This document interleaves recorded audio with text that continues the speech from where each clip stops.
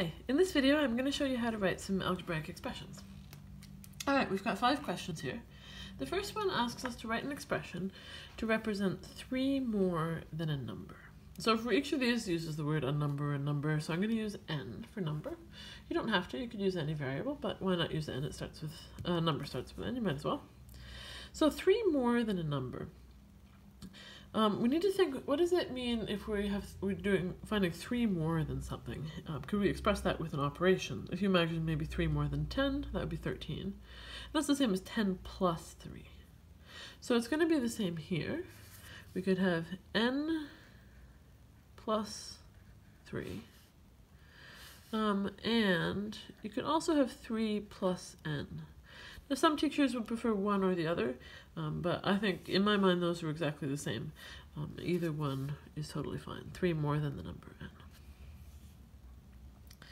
Alright, 6 times a number. So 6 times a number, this one I think is maybe one of the easier ones because most people when they see 6 times they think of multiplication right away. So 6 times a number, you could have the number times 6. Or you could write 6 times the number. And actually the best, sort of most professional looking way is to write 6n like this. When we have multiplication between a number and a variable, we don't need to write the multiplication sign. And this one here, I think this looks the best. I'm going to write that's the most professional. All of these are correct, but that one looks the most professional. Alright, 4 less than a number. This one actually, I think might be the hardest of all of them. I'm going to write a little note here. Be careful with the subtraction order.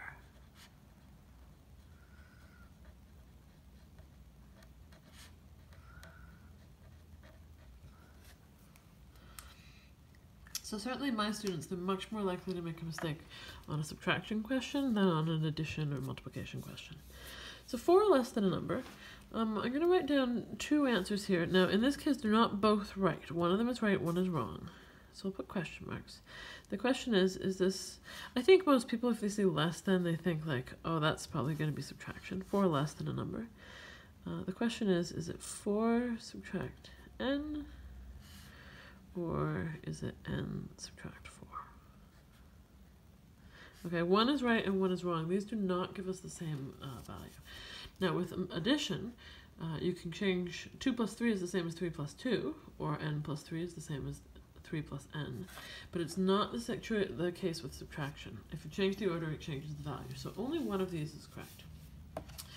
So I would encourage you to do the following every time you're doing a subtraction sort of problem like this, at least until you're really experienced with it. I actually like to draw this little stick person here, and the stick person has a thought bubble. And I kind of write it like this to show me this isn't going to be my actual answer, this is going to be how I think about the answer. So how I'm going to think about it is I'm going to replace a number with an actual number. Alright, just to think about it, to decide is it 4 subtract n or n subtract 4.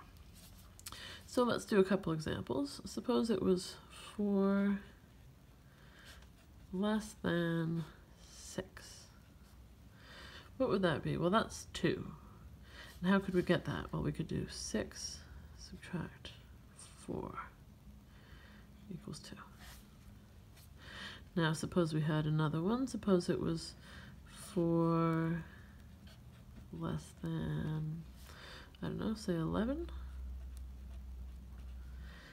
So that's 7. How could we get that? Well, we could do 11 subtract 4 equals 7.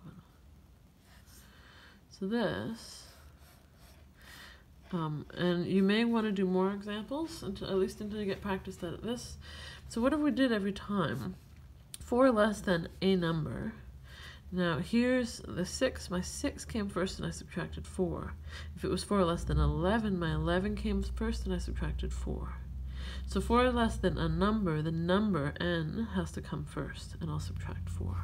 So this is correct and this one is wrong.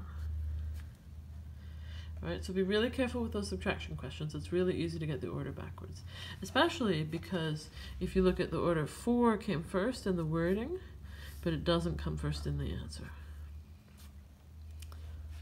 All right, moving on to part D, 80 divided by a number. And I think this one is relatively straightforward because of the way the wording. The problem with subtraction is just the words, the way that we talk about subtraction doesn't match up as well with the way that we write it down with symbols. But most of the ways we talk about the other operations match up pretty well. So 80 divided by a number, we start with 80 and we divide by a number. And I'll also suggest this way. So this is the same thing. I'm just using this other division symbol. 80 divided by n like that. And this one, I think, is also the most professional. So these ways look really good. This is totally correct, and that, I would say, is even better. All right, and part E, a number is subtracted from 60. So we know it's a subtraction, so we want to be really careful with the subtraction order. So what we're going to do is we'll do a little thought bubble with some examples, just the same as we did before. Let's get a little thinking person here.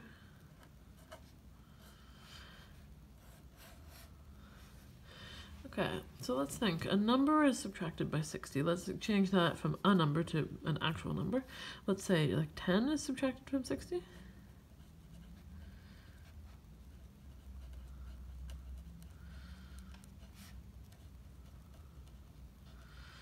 Okay, so what would that be? That would give you 50. So how do we get that? We do 60 subtract 10 equals 50. Now I'd like to point out my answer here, the 50, is not, we're not even using that. We don't actually even need that. But people tend to like to write that. But if you'd like, you can just write 60 subtract 10. That's just as helpful.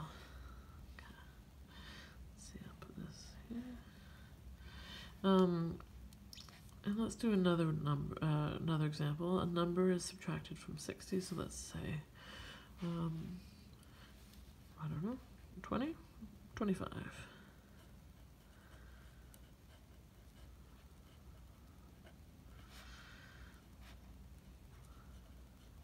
Subtracted from 60, so what's that going to give us? That would be 60, take away 25.